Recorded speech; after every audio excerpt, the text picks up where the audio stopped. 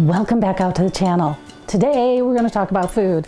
And have you noticed, if you're trying to change your eating habits, if you're able to do it, how much better you feel afterwards?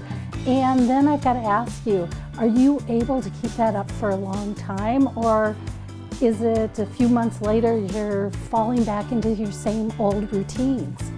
Okay, that's what we're going to talk about. We're going to talk about that problem with food, and then I'm going to give you some ideas for mindful eating on what you can do to help you work through those issues. Hi, my name's Kim. I'm a nationally certified and licensed Chinese medical provider and a Taoist practitioner. Today we're going to talk about food, and we're going to talk about some of the things you can do that can get you over the hump of food. What is it about food, right? I mean, we are so obsessed with food. You can look on the web, you can go to your doctor, and all your health issues, they attribute it to food.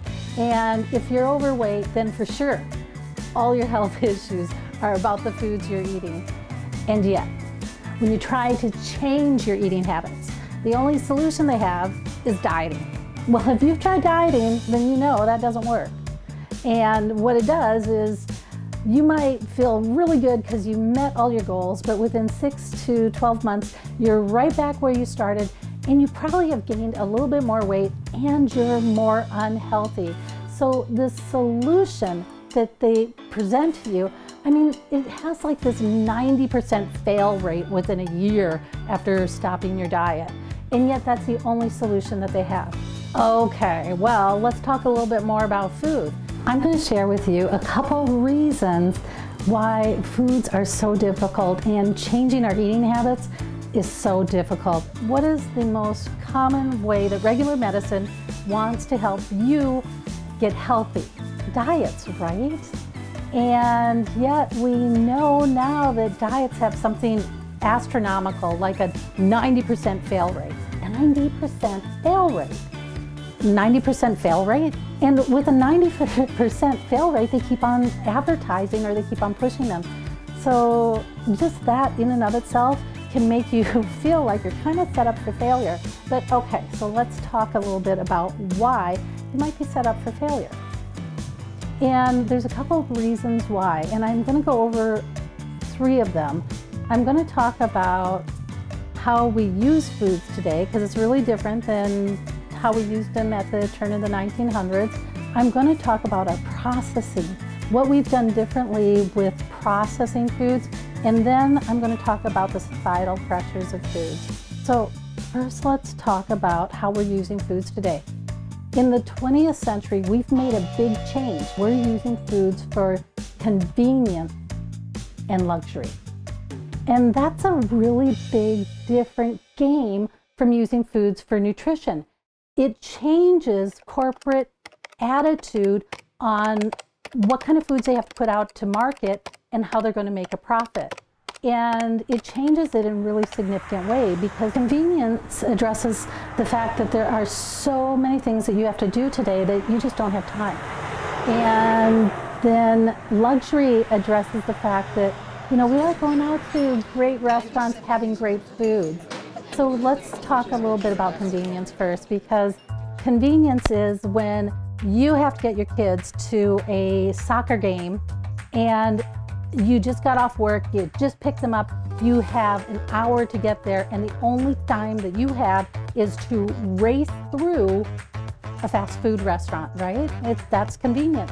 Convenience is about being able to pick up pre-packaged foods so that you don't have to chop them all up and make that at home. That's convenience. And convenience is about you being able to sit at your desk and pop open a soda so that you can get a quick burst of energy. That's convenience. And then we have luxury. Being an ex-foodie, I know all about luxury and foods, and luxury foods are usually high in sugars, high in fats, and low in nutrition. One of the first luxury foods that I've ever read about was white bread. So in ancient China, white bread was a luxury because it took 30% more labor to make white bread, because they had to not just take off the hull, but they had to take off the germ, and that took about 30% more labor. So it was really expensive to make. Today, everybody can get white bread. And one of the favorites that I grew up with was Wonder Bread. So even today, I still like Wonder Bread, so sorry about that. But getting whole wheat breads, now that's hard today. And even though it's easier to manufacture, that's hard. And so that's what we talk about when we're talking about luxury and we're talking about convenience. It's about throwing out foods that are easy for you to grab and go, low nutritional value, high in chemical preservatives, processing, or we're talking about luxury foods, and that's low in nutrition, high in fats and sugars. Now, there's another aspect of why food's complicated today, because we're changing how we're manufacturing foods. And because we're not using foods as nutrition, corporations have found this to be almost like a free-for-all. So we have a ton of GMO foods. And do you know we don't get to test what GMO foods do in the body here in the United States? All the testing is done overseas. So if you want to know what GMO foods does in your body, you've got to find somebody who did the testing outside the United States. And then besides GMO foods, what do we have? What did GMO foods do for us? Well, because they added in weed resistance, guess what happened to our weeds? Our weeds became super weeds. If we look at the amount of herbicides we were using in 1995, we were using about 17 million pounds of glyphosate.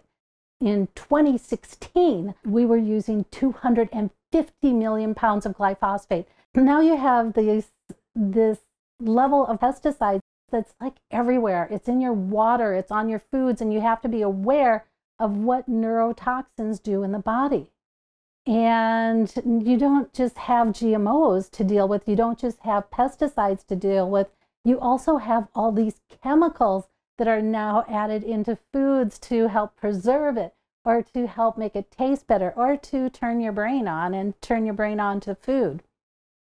We've been taught to think that foods and alcohols are how we socialize with others.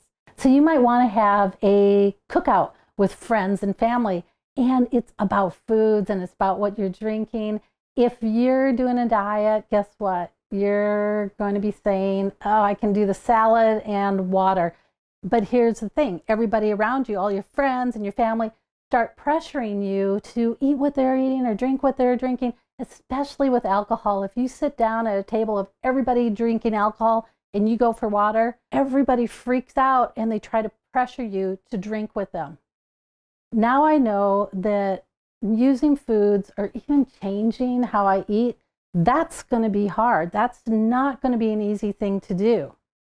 So what can I do to help me make these changes? This isn't easy. I mean, basically, they've made us into a whole bunch of little addicts running around. So when you're going to change, you've got to be smarter than the addiction. That's where I think mindful eating might help. Let's talk about what you can do to change this. And one of the key things you can think about is using mindfulness practices. It's about being present. And what I really like about mindfulness practices is it's not about what you're eating, it's about how you're eating. And that might be the first step into changing your eating habits, right?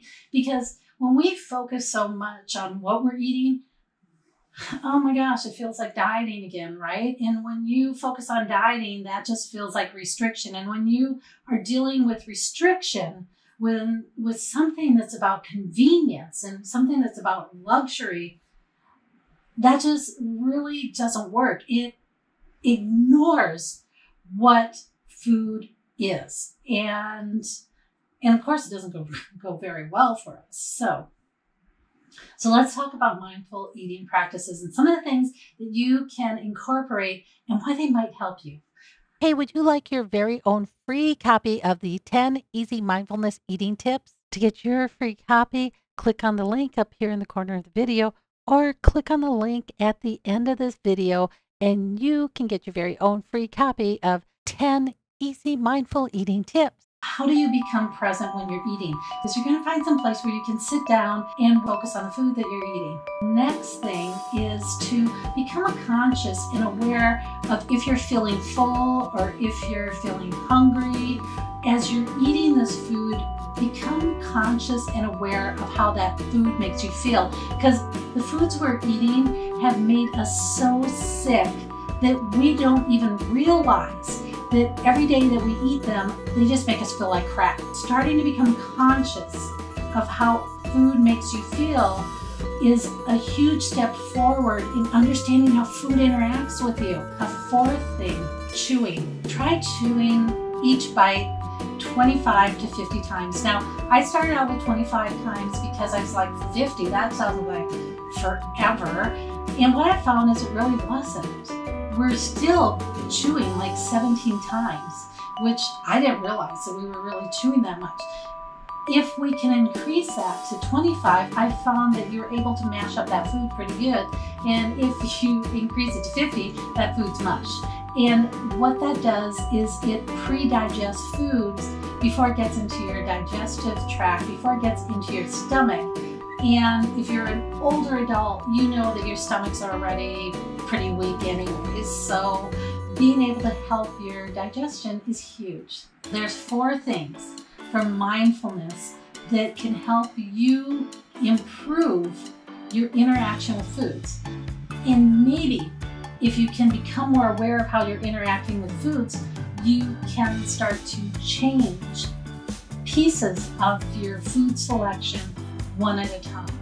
I hope that gives you some ideas of, why this is hard. This isn't easy. And if you just keep on following regular medicine and you try and fall for that diet scenario, all that's going to do is pull down your confidence, pull down your ability to move forward, pull down your ability to change your health. So think about what's happening with food today, how that's impacting you, and here's some ideas. Take some mindfulness practices to start changing how you're interacting with it, and see if that over the long term, not over the next month or 2 months, which is how long your diet's going to last, but over the long term, if that doesn't help you change how you interact with food. Okay, until next time, I'll catch you on the other side.